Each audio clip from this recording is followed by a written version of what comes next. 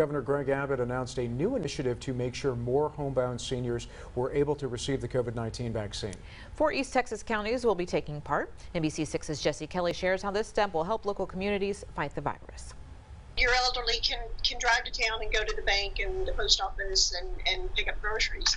But, you know, they may not can drive to even St. Augustine or Nacogdoches or Shreveport. A new statewide initiative is bringing vaccines directly to elderly Texans.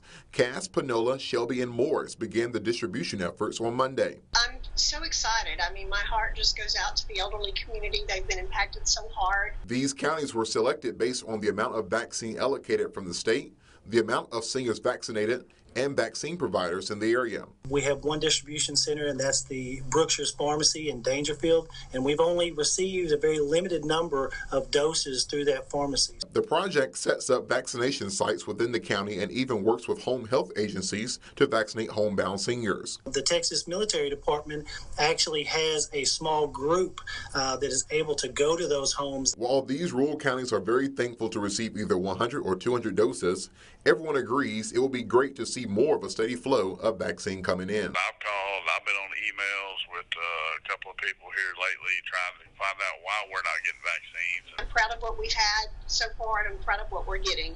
I just think that everybody should get a steady dose that needs it. Jesse Kelly, NBC6 News.